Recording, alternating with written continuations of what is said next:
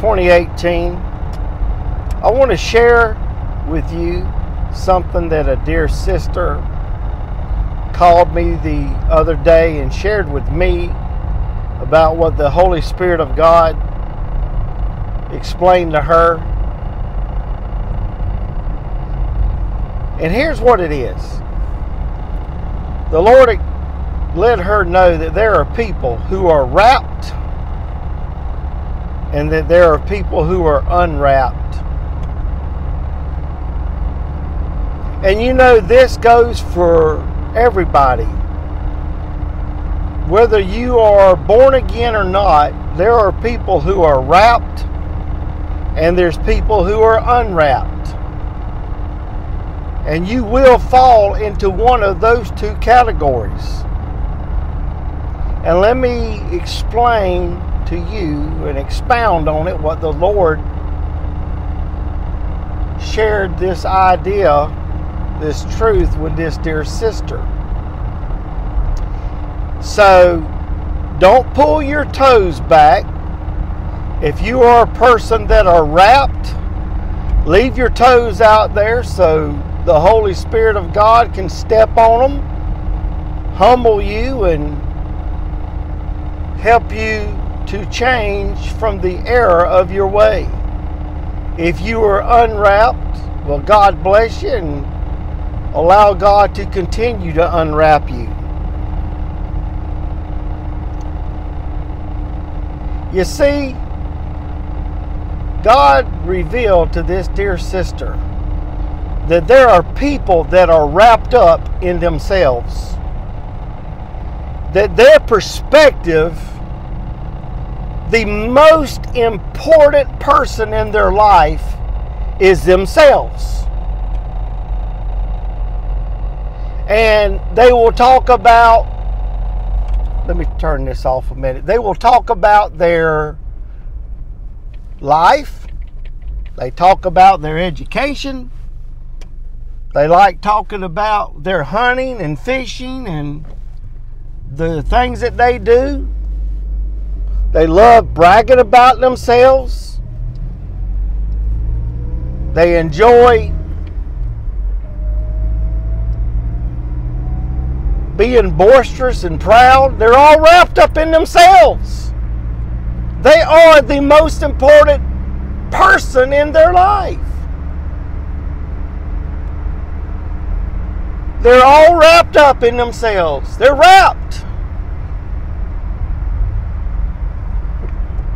And these people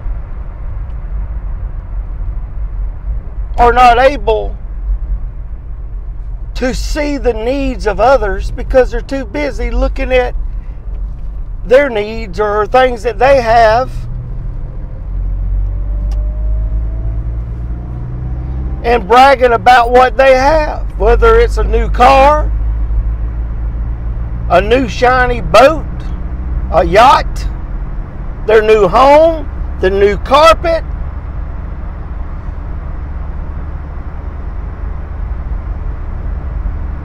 And it's all about them. You know, it's like I've told you before. They have a me attitude. It's all about me. It's all about me. Me, you know. This is my life. I'm going to live it for myself. You know, Elvis sung the song, I did it my way.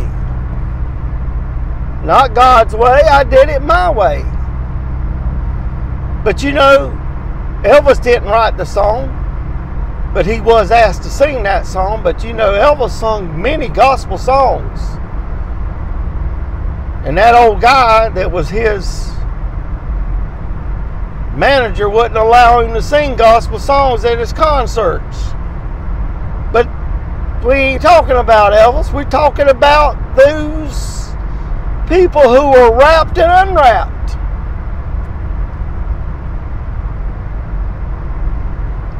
People that are wrapped up in themselves. It's all about them. It's all about me. And let me tell you the reason why that's so bad. It's because you say it's my car. It's my house. It's mine. It's all mine.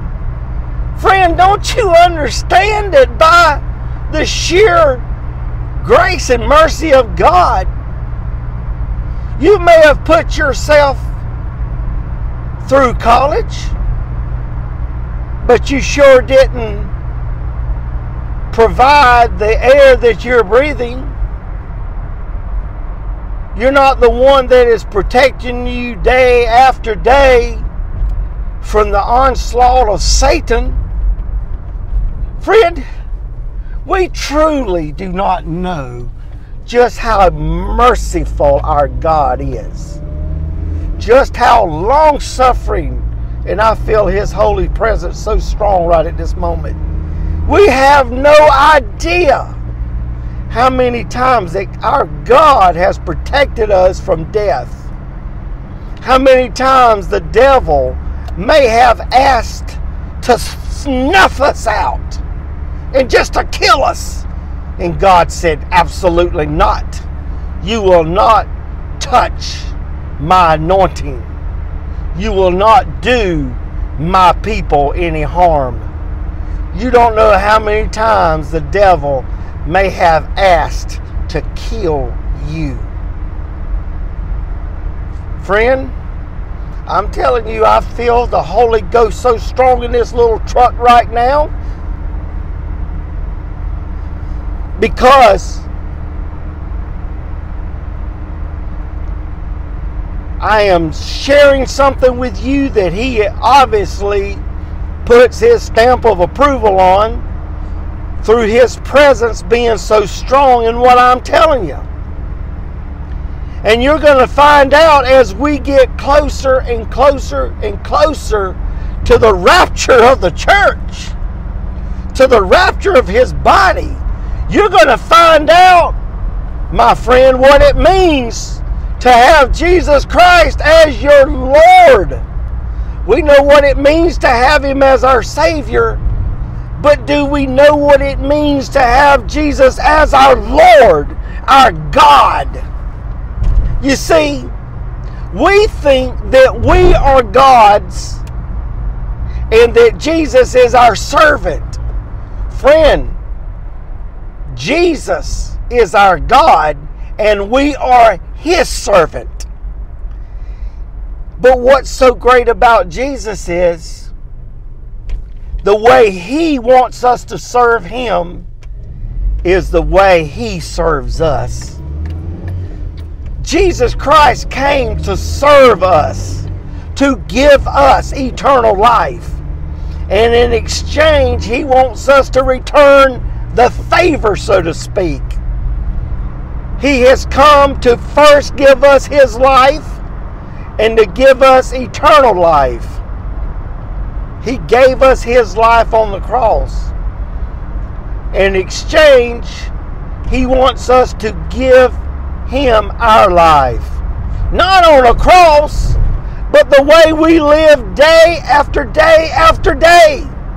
We are not to be killed on a cross, but He tells us to be a living sacrifice, to do things which are pleasing in His eyes, to walk in the good works that He has already established that we would walk in. Friend, let me tell you something.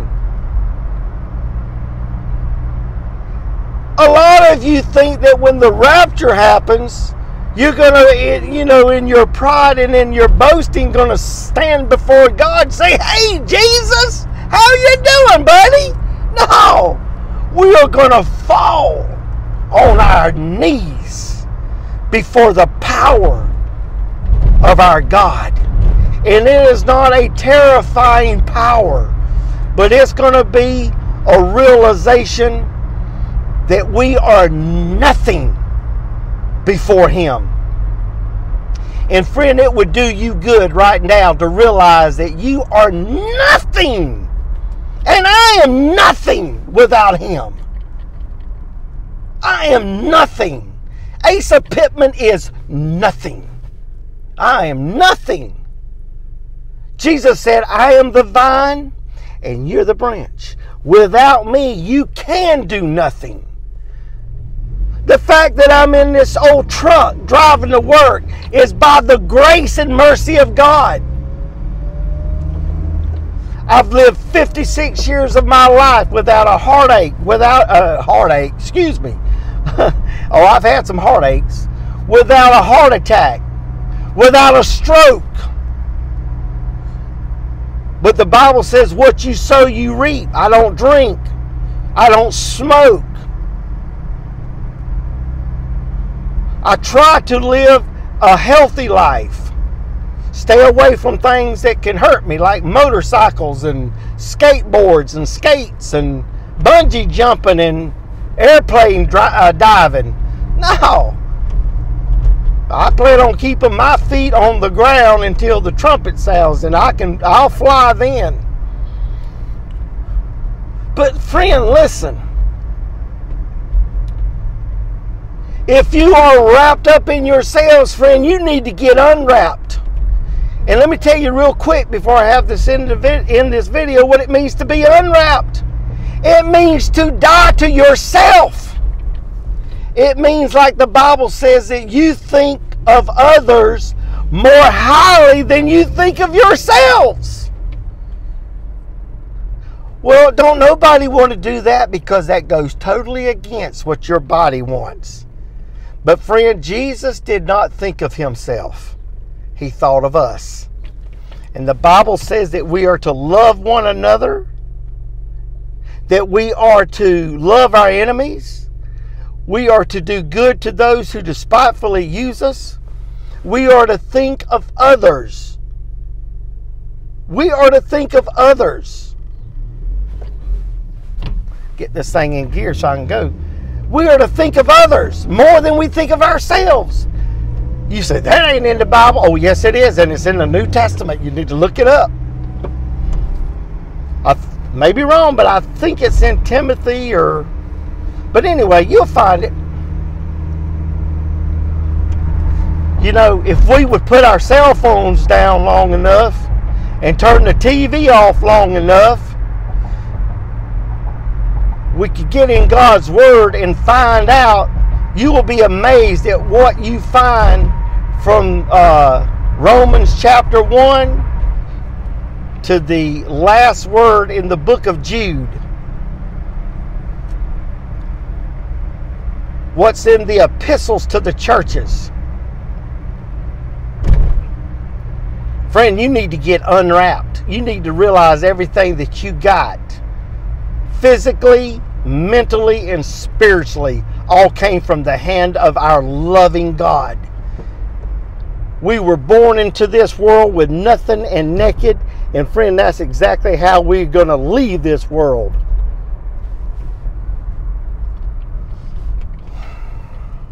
Well, I've got to end this video. Friend, if you are wrapped, you need to get unwrapped and start being a servant to Jesus Christ. And if you are unwrapped, praise God, continue to stay unwrapped and get even more unwrapped, so that we can walk like Jesus says, not my will, Father, but your will. That's what it's all about. Not my will, but your will. God bless you.